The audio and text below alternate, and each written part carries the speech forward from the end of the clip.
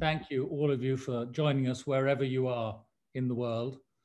I'm delighted to be able to welcome you on behalf of the Energy Law Institute and our co-hosts, the Alan Turing Institute, to this, I think, the fourth session of the Scotia Group's program of debates on climate change in anticipation of COP26 in Glasgow later in the year.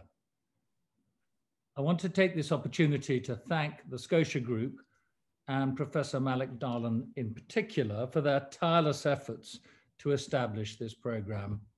Whilst I've called it a program of debates, it is also worth reminding ourselves that the very firm objective of the group is to identify concrete measures which can make a difference to the challenge that climate change presents.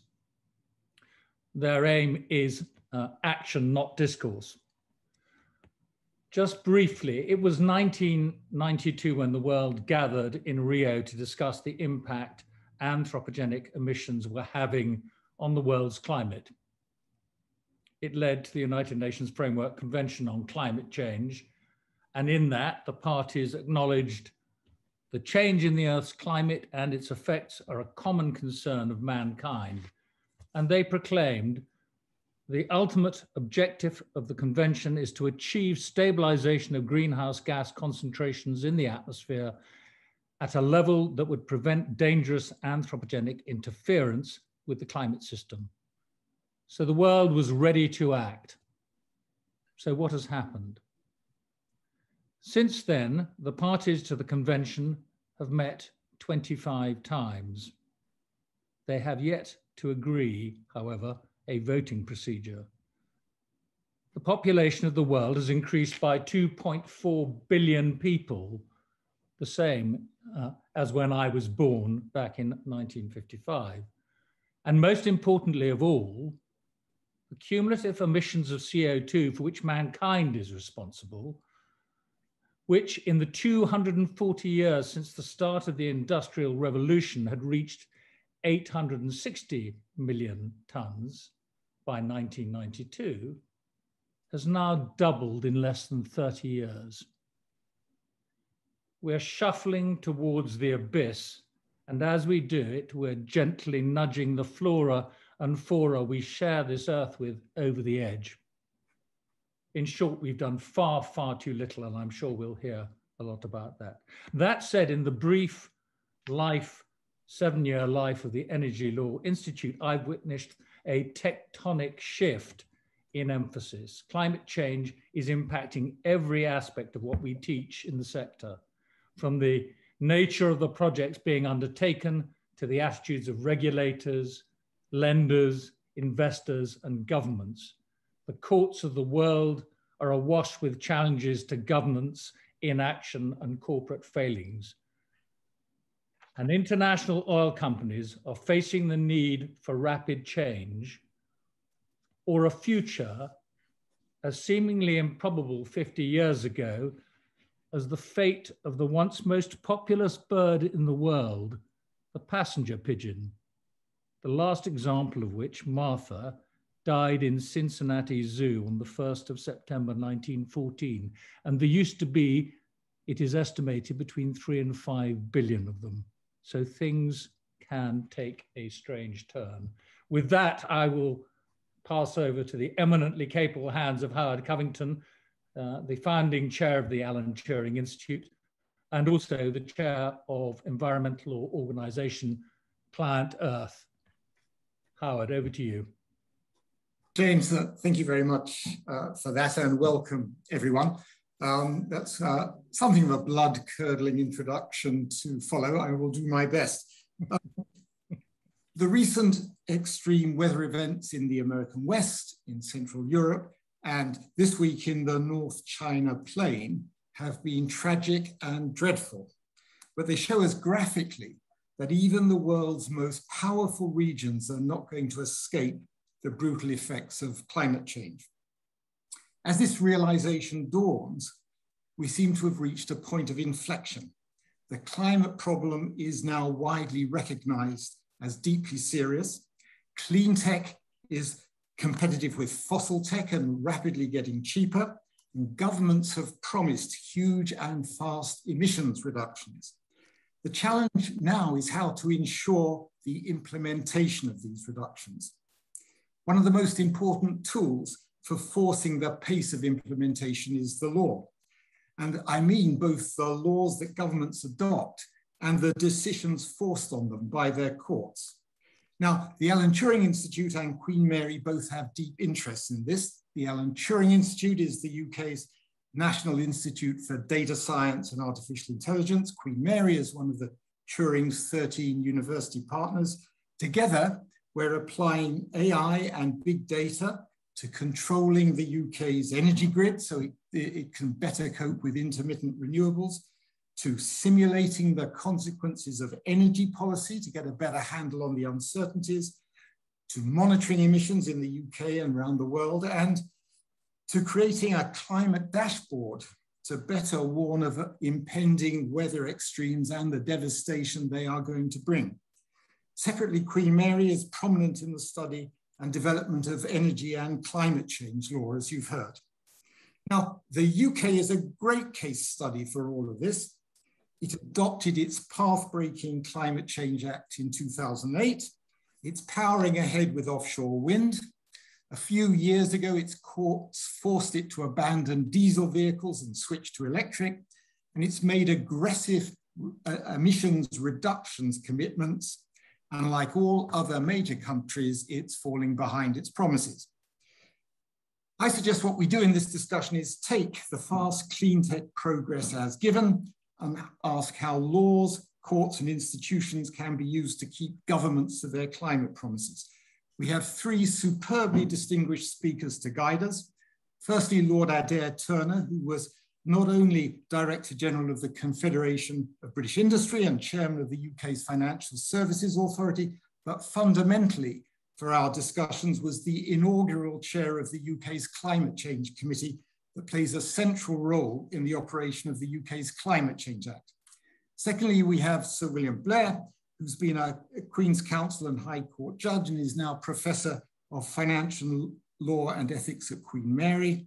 Bill has a particular interest in how environmental provisions can be used in contract law. And thirdly, Lord David Howell, who was Secretary of State for Energy and Transport under Margaret Thatcher, and more recently has been Minister of State in the Foreign Office and Chair of the House of Lords International Relations Committee. Lord Howell has some quite strong views on the lack of progress in reducing emissions. Since China is fundamental to our understanding, I've also asked my ClientEarth colleague Dimitri de Boer to speak briefly to us on China from Beijing. Dimitri knows as much as anyone in the world about China's environmental policies and how they are evolving. So, with those introductions made, let's begin. Adair, please tell us about the UK's Climate Change Act in practice. Howard, thank you very much. As Howard has said, I was the first chair of the UK Climate Change Committee from 2008 to 12. I now chair a global commission, a voluntary coalition called the Energy Transitions Commission, which works in China, in India, in Australia, in Europe, and in the US. And we are convinced that in order to deal with the climate challenges, which people have already talked about, we need to get the whole world to net zero emissions by around mid-century, all the developed countries there by 2050 at the latest, all developing by 2060 at the latest. And from our analysis, we're absolutely clear that that is technologically doable with a combination of first direct electrification, second most important hydrogen, and then a minor but still important role for bioresources and CCS. We're also confident that once we get there, we can get to these zero carbon economies at costs to global living standards, which will be minute, well less than 1%. So to that extent, that is just reinforcing Howard's point. The clean tech is there, it's available. But the crucial thing is that clean tech only becomes available and comes down in cost if you have forceful policies. Last month in Saudi, there was an auction for solar, which was won at $10 per megawatt hour, 1 cent per kilowatt hour. In Germany in 2000, farmers were being subsidized to put solar panels on their roofs and were being paid 40 cents per kilowatt hour. That is a reduction of 97.5% in 20 years. But we would only have got to where we are today if we had had forceful policies to subsidize the initial stages of technology in order to drive the economy of scale and learning curve effects, which drive these costs down. Those policies in some sectors, such as road transport, electric automobiles, will actually eventually deliver decarbonization at zero cost. Consumers are going to be better off within 10 years when they buy and run electric vehicles rather than internal combustion engines. But there are some other sectors, hard to abate sectors, what we call them, such as shipping and aviation, plastics and cement, where there will always be some cost premium to achieving a zero carbon economy. The zero carbon solution will always be somewhat more expensive than the high carbon solution. In terms of the impact on consumer living standards, that will be trivial because not many of us buy either directly or indirectly all that much steel. If the price of steel goes up 25%, the price of the electric auto you buy goes up by well less than 1%. But at the business to business level, if you don't have policy to bridge the gap between the high carbon route and the low carbon route, the good guys who are trying to build the low carbon route will be out of business. If one steel company moves to hydrogen-based direct reduction rather than coking coal and adds 25% to its cost of production, it will be uncompetitive unless you have carbon prices. So clearly we need strong policies. Those policies take many forms. They take the forms of regulation, of carbon pricing, of sometimes direct subsidies.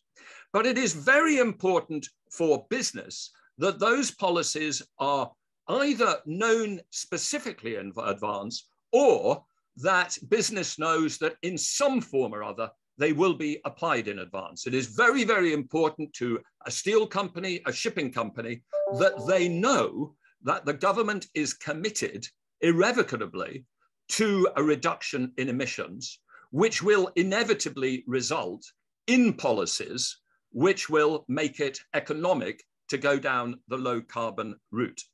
And that is why targets are very important. Targets are very important even if they are simply covering where we want to be in 2050 or 2060. Once you have clear national commitments, corporates immediately act. Last September, China committed to get to zero emissions by 2060, and almost immediately, Baowu Steel, the biggest Chinese steel company, committed to be a zero carbon steel producer by 2050. Once governments set the context, corporates act. But the specific feature of the UK Climate Change Act is that it not only establishes a clear target for 2050, it establishes a clear sense of the pathway from here to there. And therefore, it helps get over the problem of time inconsistency, which governments can have, of wanting to be committed in a sort of Augustinian sense to being moral by 2050, but not taking action today. So the structure of the Climate Change Act, which received royal assent in 2008, is that it sets the end date target. Initially, when it passed through Parliament, it was actually a 60% reduction by 2050. Almost immediately, in our first year as the Climate Change Committee, we recommended and government accepted and Parliament enacted an increase to an 80% reduction. And it's now, after a 29 amendment, a 100% reduction. That's the end 2050 target. But what the Act also set in place was these 5-year budgets. It defines how much CO2 the UK will emit from 2008 to 12. That was the first carbon budget period. 2013 to 17, the second budget period. And what Parliament ends up agreeing is 3 of those in advance, so that we can see not only the 2050 target, but what the profile has to be for the next 15 years. And the way it works is that the Climate Change Committee is always looking at and then recommending what should be the next along the line of the budgets. It has just recommended, and the government has accepted, the climate budget for 2033 to 37, which is the 6th carbon budget, but it will soon start working on the 7th carbon budget from 38 to 42. So these budgets are set out. And once they are set out, subject to a little bit of borrowing and lending from budget to budget, it is illegal for governments to exceed them. Now, there are many more people expert in the law here than I am, who will be able to talk about what does it mean when a government breaks a law.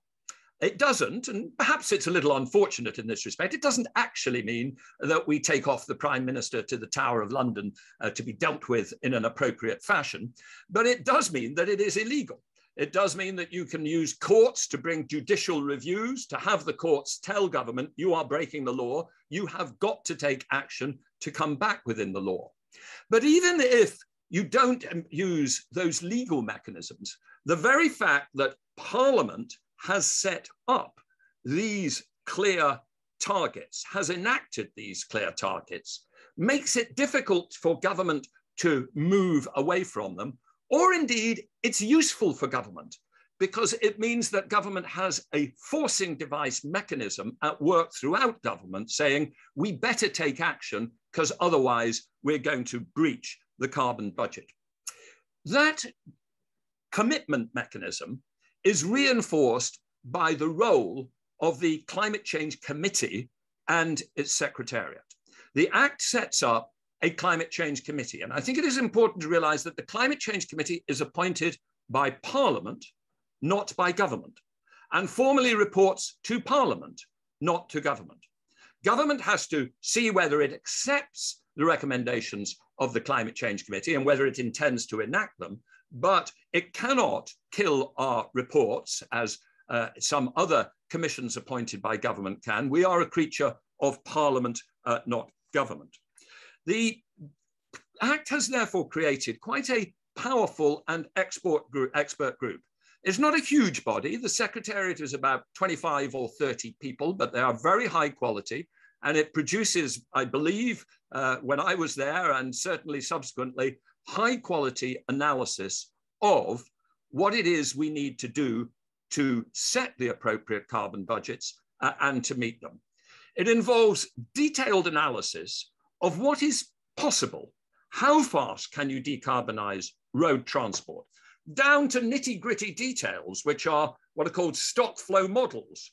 Once you have a certain percentage of new sales of automobiles being electric, how many years does that take before it changes the stock? Once you start making sure that every new steel mill is zero carbon compatible, how long does that take to have an impact? So the Climate Change Committee is continually looking at the feasible economic path from A to B, but within a non-negotiable commitment that we will get to net zero by 2050, and increasingly that we have to do it in a pace which is compatible with the Paris Climate Agreement and with our commitments under what are called national determined contributions. So we began with the first budget of 2008 to 12.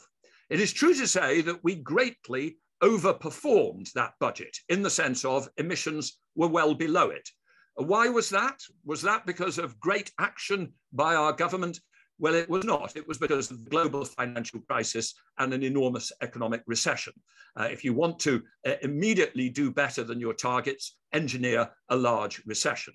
But one of the things we did then, and we developed a very clear mechanism of adjusting where we were to saying, where would we have been on the normal economic path? And we also created a mechanism to say, where would we have been if the weather that year had been normal? Because year by year, the amount of your emissions varies with how cold the winter is.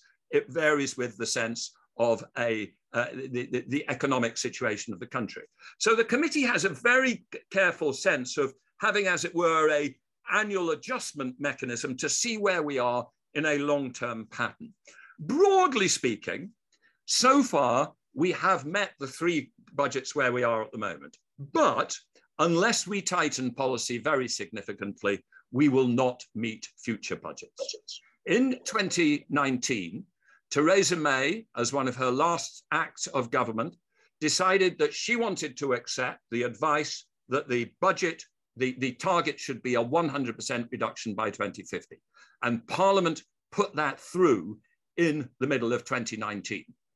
The Climate Change Committee then at the end of the last year proposed the 6th carbon budget, as I've said, and that requires by 2035 a reduction in 78% of emissions below the 1990 level.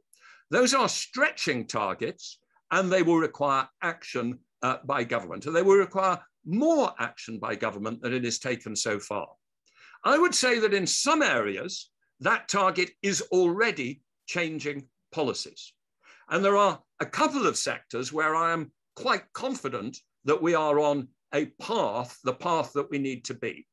I think the UK is heading towards having a deeply decarbonized electricity system by 2035. That, the Climate Change Committee has said, will require 40 gigawatts of offshore wind in the North Sea by 2030. And last September, the Prime Minister stood up and committed the government to 40 gigawatts. So that's a translation of a general overall commitment into a specific policy. Equally, in the area of road transport, the government is now committed to completely banning the sale of pure internal combustion engines by 2030 in passenger cars. And that would not have happened without the forcing device of this expert body created by Parliament. There are some other areas, however, where we are not making as much progress. One of the most difficult areas to decarbonize is residential heat, to move people away from the use of gas boilers to either hydrogen or electric heat pumps or electric resistive heating. This actually, unlike road transport, where decarbonization will make consumers better off, this is where there are net costs for consumers. And so this is where there really will need to be a vision by government as to whether it is itself going to expend money or whether it's going to regulate and force individuals to spend money. And so far, there is not a clear plan. So sometimes we have the aim, even 15 years out, but we don't yet have the clear plan. But the fact that we have the Climate Change Committee creates somebody, as it were, on the shoulder of government, continually saying to them, where is this plan? Where is this plan? You have got to produce it. So that gives you an idea of what the structure of the Climate Change Committee is and what I think has been the key to its success. And I think it has been a success. It still has a lot of work to do, but without it, without the act and without that structure, I don't think we would be in a position of saying that we can really, by 2035, have a credible probability of having a 78% emissions reduction below 1990 levels on a credible path to zero by 2050. Blair, thank you so much. That was absolutely fabulous. The thought that the expression, your expression that stays in my mind is the Climate Change Committee as a forcing device to travel down the right emissions trajectory. Now, Bill, I'm just going to ask you, the courts and the use of law is another forcing device. So tell us about that from your perspective. Well, firstly, thank you very much indeed to the Scotia group, Malik Dallin and James Dallas particularly, and to you, Howard, for chairing. You have done, if I may say so, more than your fair share in pushing for the kind of action that needs to be taken. Let me just begin, if I may, with the usual caveat. As a sitting judge in various jurisdictions and an arbitrator, of course, I'm not speaking about any continuing case, and I'm speaking in my academic role as a professor at Queen Mary. One other point that I'd like to make at the beginning is this, that I come from this as a commercial and financial lawyer. And a point I'd like to make in the course of my brief remarks is that we may be seeing something of a fourth wave of litigation emerging. So far, the great bulk of climate change litigation has been in the public law field, very often against governments. And by the way, let me pick up the point that both you made, Howard, and Lord Turner made as well. It is very, very rare in my experience anyway, that a defendant actually likes losing a case. But it does give appropriate leverage in government, I think. That's something to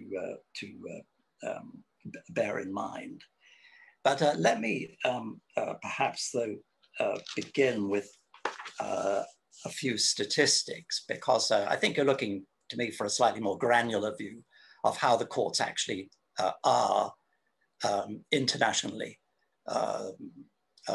dealing with these issues. A point that I've made before and repeat is this, that we're talking mainly of domestic courts and regional courts.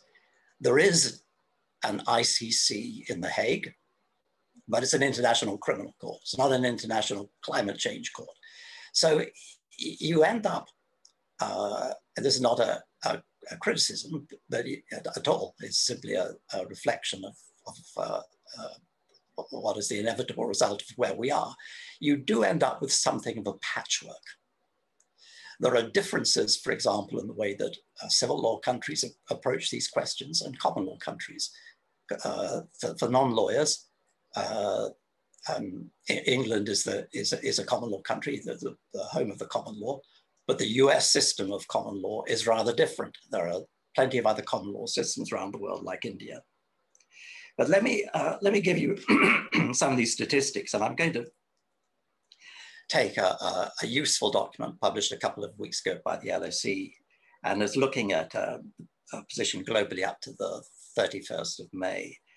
The databases they looked at contained 1,848 ongoing or concluded cases of climate change litigation around the world, of which 75% came from the United States. In the year 2020 to 2021 so far, 191 new cases have been filed. And I'd like to make this point, that it sounds a big number, but actually it's a small number. And the scope for more climate change litigation is obvious. But let me say a little bit about the type of cases that are coming before the courts, because there's a wide range. Some of them are what you might call strategic, picking up some of the points that Lord Adair made. Some of them are, Lord Adair Turner made. Some of them are more specific to particular projects. And let me give you two examples. In France, we've seen the courts there acting to require the French government to speed up its climate change plans. Now, that is a public law case. It's brought in the administrative courts in France. In fact, it was brought in the name of a commune in northern France, which is a coastal commune, which is threatened by rising sea levels. And let me give you another a very recent example, which is extremely important. A case of the German Constitutional Court, which is the highest court in Germany that construes the constitution of the country. In April, it handed down a decision to the effect that the German Climate Change Act, which is much more recent than the one that we've enacted here, violates fundamental freedom rights by offloading major emission reduction burdens into the future, in other words, after 2030, And this is a theme you're beginning to see in a number of cases where the courts are being asked to look at cases not just from the perspective of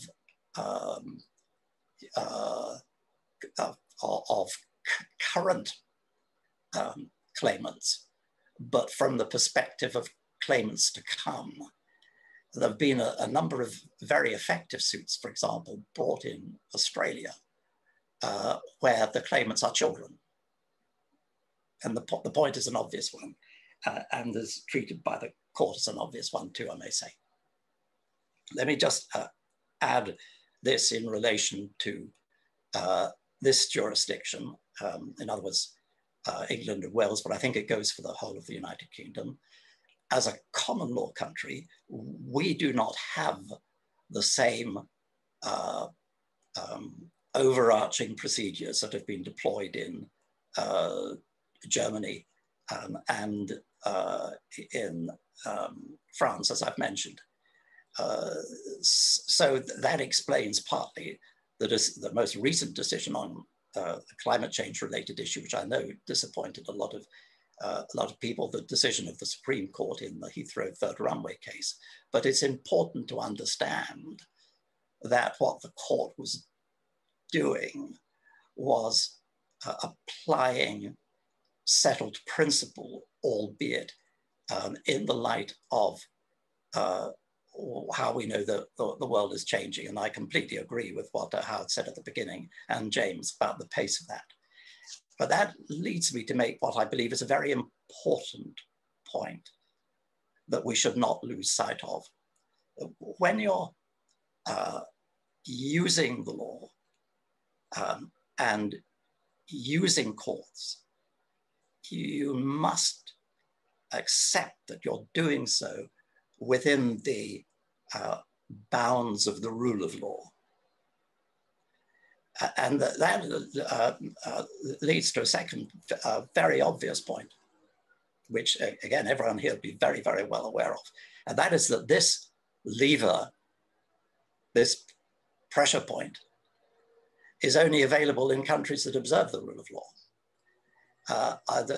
It's extremely interested to hear shortly what the ClientEarth representative in China has to say. That will be absolutely fascinating. Last week, I was appointed as one of a small group of international experts in Shanghai to look at the moves there to provide a better dispute resolution for Shanghai as an international financial center. Now, I don't yet know whether climate change will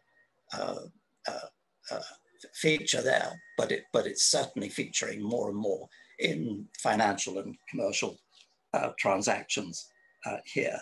And by the way, I said that there's a difference between the strategic and the specific.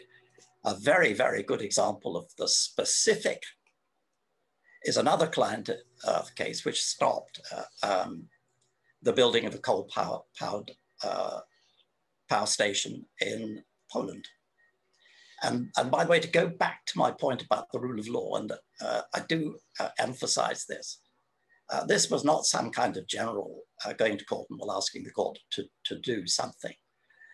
In fact, that ClientEarth brought those proceedings as a shareholder in the company concerned. I assume it had bought a few shares.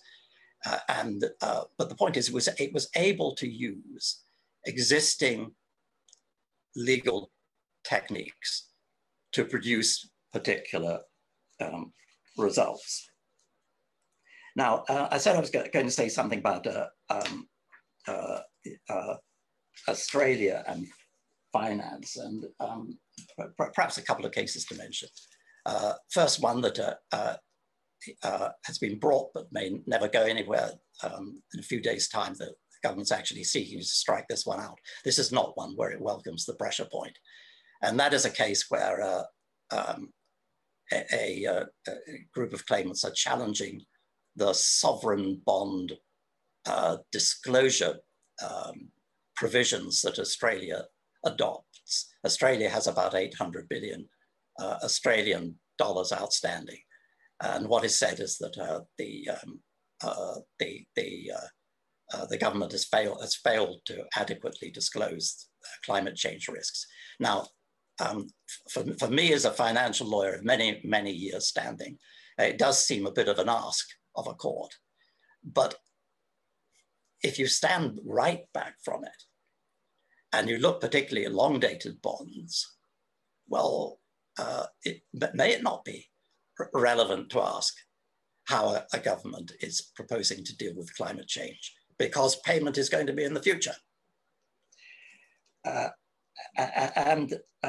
me take one other case from Australia, and this is for the lawyers on the call, but I think it's a hugely important case, and that relates to another coal mine. This time in I think it's Victoria, New South Wales, I forget which, and it's the same kind of issue that arose in the Polish case. The idea is that the minister is being asked to approve an expansion, and the claimants are objecting on the basis that it's contrary to Australia's climate change obligations, these kind of arguments. But, and here's the really significant point, Howard, I know you're interested in new insights. And to me, and I say to me, this is what observers are saying. The really crucial thing about the case was that the court recognized the existence of a general duty of care on the part of the minister in making these decisions. And that duty of care was defined by relation to climate change. This was the case of the Australian children, by the way, that I mentioned earlier. Now that case is coming on for on appeal in Sydney in a couple of next week, I think, in fact. And then the last landmark case I want to mention is a case that I think everyone on this call, probably particularly James, will be very, very focused on, and that's the Royal Dutch Shell case in the Netherlands. And that was a decision of the administrative court in The Hague. Now, just to get straight to the point, because we're short of time, never mind for a moment the legal route that they got there. It's not the same as the common law route, but there were similarities. Leave that on one side. The significance of the case was that it involved a business, not a company. And the business was being held to climate change targets. And this is quite a controversial point, by the way. It included not just Shell's business, not just the business of Shell's subsidiaries, but the businesses of its customers. So you can see immediately that the enormously wide significance of this. When I was looking this up on the internet, because of course I'm not a Dutch lawyer, the best brief summary I found was in the Scientific American. I'm going to read it out. Scientific American's never wrong, as we know. For the first time in history, a court yesterday ordered a private company rather than a government to curb its planet warming pollution. So that will be an appeal. There are 2 levels of appeal in the Netherlands, but already in a case called Uganda a couple of years ago, the Dutch Supreme Court, that was a public law case against the Netherlands government, but it made clear it's, if I can put it in non-legal terms, it's up for it, but it remains to be seen whether the fact that this was a company will make a difference. Now, just because there's a couple of minutes, in fact, less, one minute. I can stop now, Howard. I want to give Lord Howell a chance. I will stop now. Thank you very much. Bill, that was very, very good. So, Lord Howell, you hear of two forcing devices, the one described by Adair Turner, the Climate Change Committee, another one described by Bill Blair. Courts are becoming very active, but we're still not moving fast enough. What are your, what's your perspective on this? Well, we're still not moving fast enough, and your phrase, shuffling towards, no, Mr. Dallas's phrase, shuffling towards the abyss, are pretty gloomy. I don't think we can be left in any doubt, particularly after Adair Turner's forceful comments, that here in the UK, on this little island, or group of islands, we're doing rather well, thanks in large part to people like Adair himself and many other extremely eloquent setters of goals and ambitions who've spoken out effectively, persuaded all the political parties with some departure of margins, but basically all the political parties and successive governments to go for UK net zero. And I suspect probably we will, individually as a nation, get there at a cost. I mean, as Adair rightly pointed out, tearing out gas boilers out of 27 million homes and getting hydrogen into the gas grid system for some of them and getting heat pumps into others. When you think of the millions and millions of flats in our cities and so on, it is formidable and vast cost. So it's going to be at cost, although there are all sorts of benefits I don't dispute at all. That is terrific. But my question is a different one. It more relates to Adair's other role as in the global transition commission, because switch from our contribution, which I think adds about or takes, we close it all down, about slightly less than 1% of annual global emissions. Slip to the global scene, and what do you see? You'll see you see first of all emissions rising very fast now after the slowdown over the pandemic year. If we kept to the slowdown, it would have been a different story, but we're not. It's bounding up again to the basic trend it was on before 2019. Emissions are expected to rise very considerably right through the 20s. The Paris requirements ask not merely for leveling, they ask for 7.6 reductions every year. So we're miles out. We're miles away and moving further away from the Paris targets for 2%, let alone 1.5%. And this is very, very serious. And the growth in emissions from the great driving emitters of the world, mostly the Asian utilities and to some extent Africa and Latin America, and indeed America, unless Biden gets his ambitions straight and through, which doesn't look all that likely, but even if he does, the growth areas of emissions are going to overwhelm by far all the splendid efforts we're making. And one has to come down to this rather gloomy reality and point out that even if we're the most virtuous zero emission, net zero people in the world, there's no little space above us because we've been virtuous in which there will be no carbon and no greenhouse gases. Greenhouse gases don't understand about frontiers. They understand about moving everywhere and creating mayhem. And I'd even go check some of my friends who say, oh, don't worry, it won't affect Britain so much. It may. We may have the same, hit by the same sort of thing as my German friends were last week or the week after. So it's got to be a world issue. And that's why Adair's Global Transition Commission must be the spearhead. And the question is, what can we do different from going all out for the net zero on the present plans, the present recommendations of the Climate Change Committee? What can we do to make our maximum contribution as a bright and talented nation to this otherwise inevitable rise in global emissions with its inevitable consequences? And I just think that has got to be faced. I mean, we have the IEA, which 40 years ago I actually chaired for one session, we have them warning that Emissions are rising now and due to rise very fast right through the 20s all round. We have the Chinese making commitments about 2060, and there is good news, as Blair touched on, but the facts are that China has 1,000 gigawatts of coal-fired electricity. It's 1,000. Remember, our national output and capacity is about 65 gigawatts. They have 1,000 gigawatts of coal alone, to which, of course, they are adding, although the language and rhetoric doesn't quite confirm that, but that was what they're doing.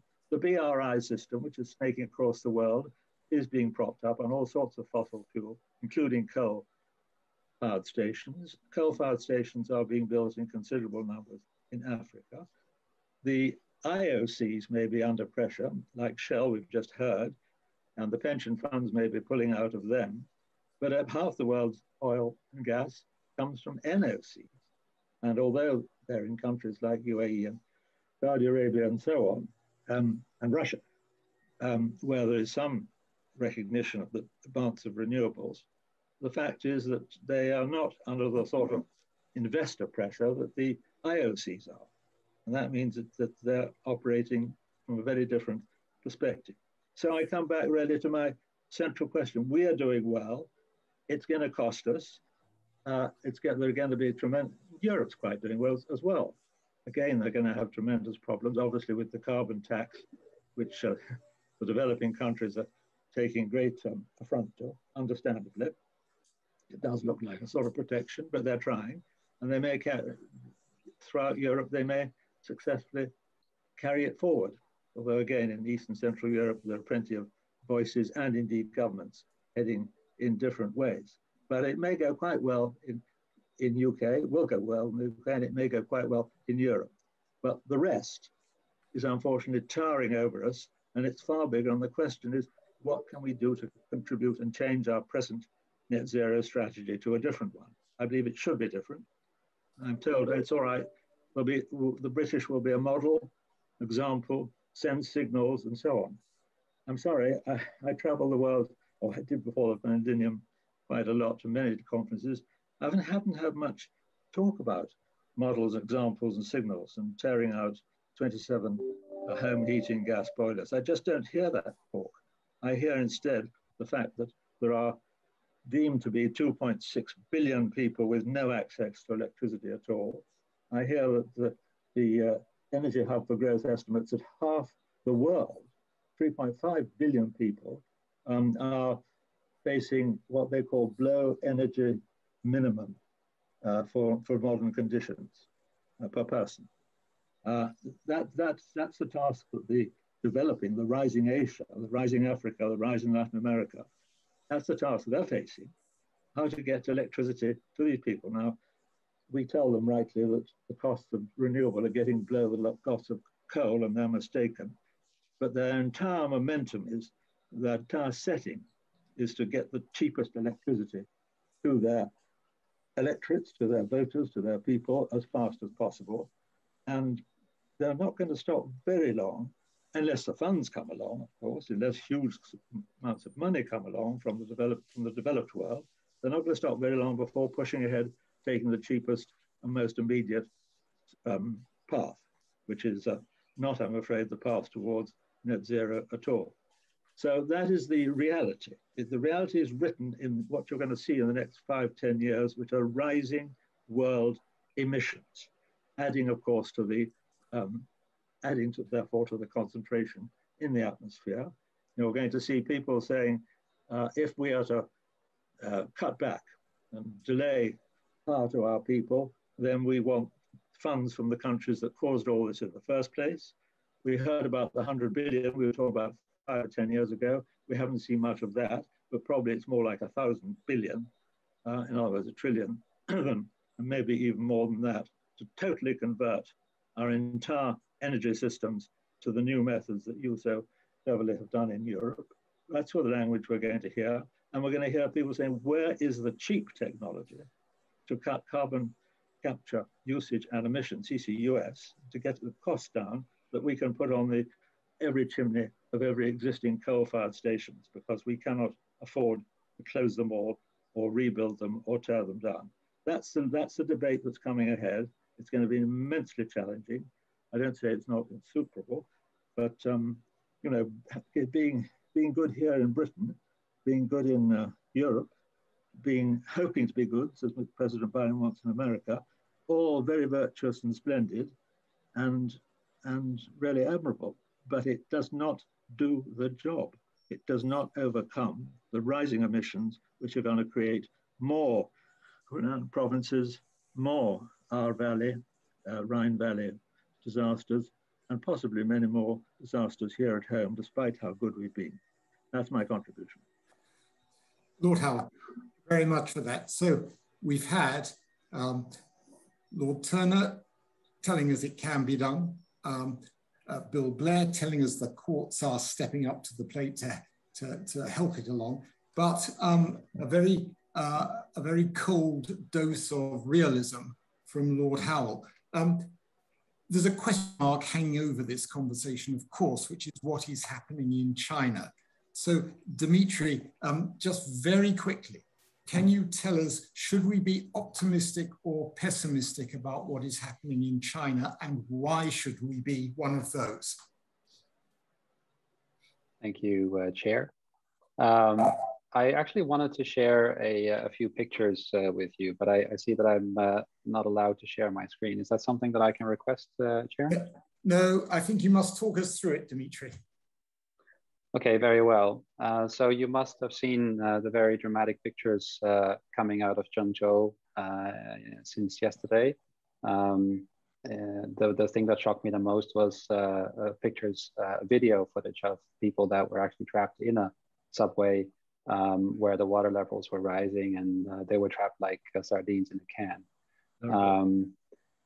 So I think it's very unfortunate, but you know, it is these shocking footages, these disasters that are waking us all up to the reality that climate change is coming closer to all of us, not just in Germany or in Africa, but also in China.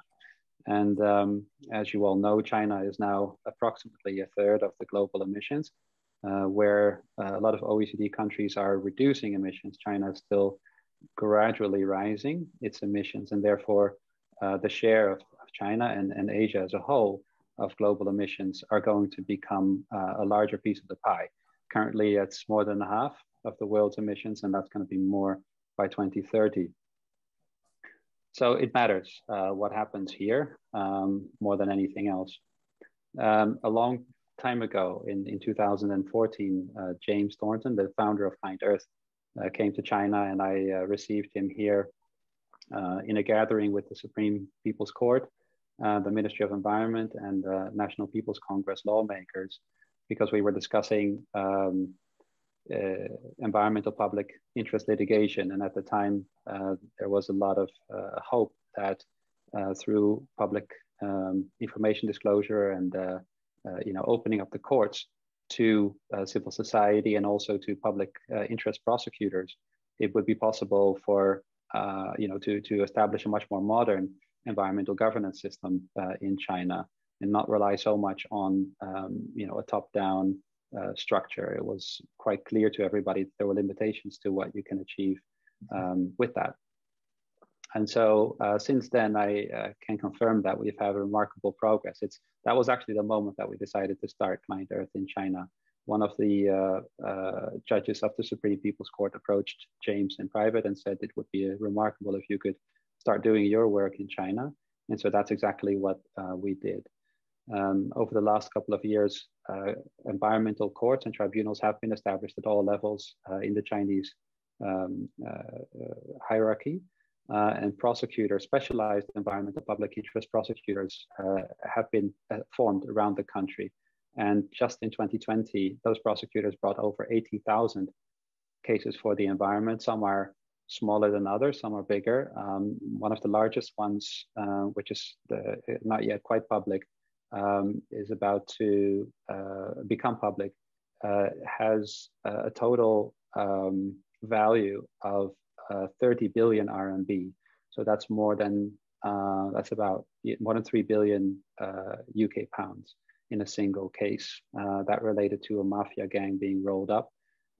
They did all kinds of horrible things, but interestingly, the biggest punch that they got eventually was for the fact that they had been doing illegal sand excavation around the country, and there was so much evidence of that, and they were asked to remediate all of the damage that they caused to the environment. So these things matter. It also matters because most of these cases are actually being brought against local governments. And in China, the problem is that a lot of local governments, and in fact, the whole population isn't very well aware of the environment or climate change as a whole. So for all of some people in the West wanting to see more democracy in China, that would be a disaster for the climate, I'm afraid, because these people really don't know anything about climate change and would not vote for any strong climate change efforts at this moment.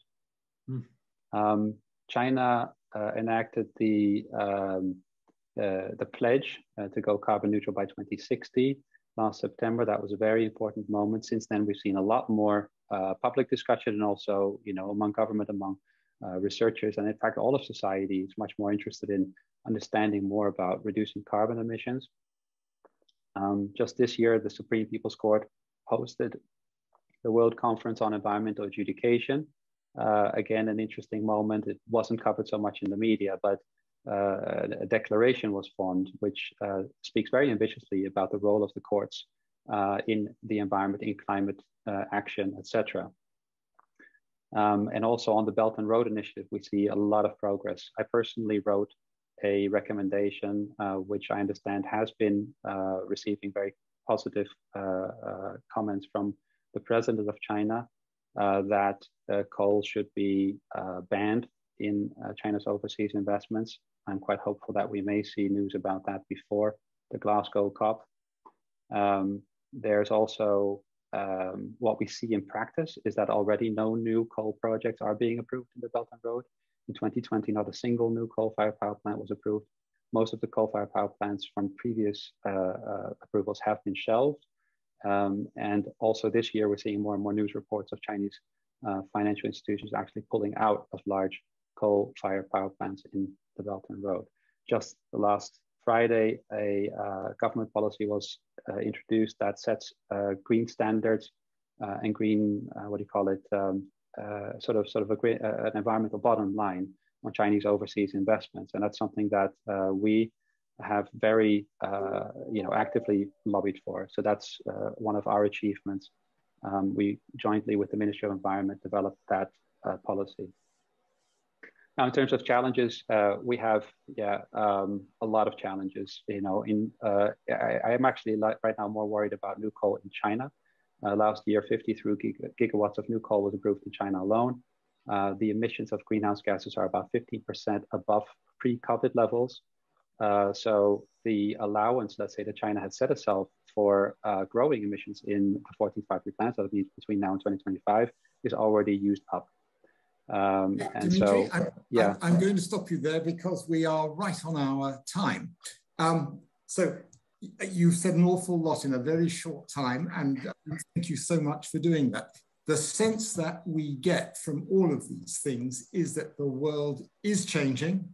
It is just changing too slowly. And the thing that the Scotia Group, one of the things it wants to do is use what influence it can to make the world change faster. Let me leave you with that thought. Let me thank all of our excellent speakers for being here. It was remarkable of you to present the material that you did. Thank you so much. And I'm sorry we haven't had time for questions, but I thought the material was so interesting, we should hear it. So with that thought, let me conclude this webinar and we'll proceed to the next step, the Majlis, in just a minute. Thank you. Bye-bye, everybody. Thank you. Thank you very much indeed. Thank you, Hard, and thank you all the other speakers.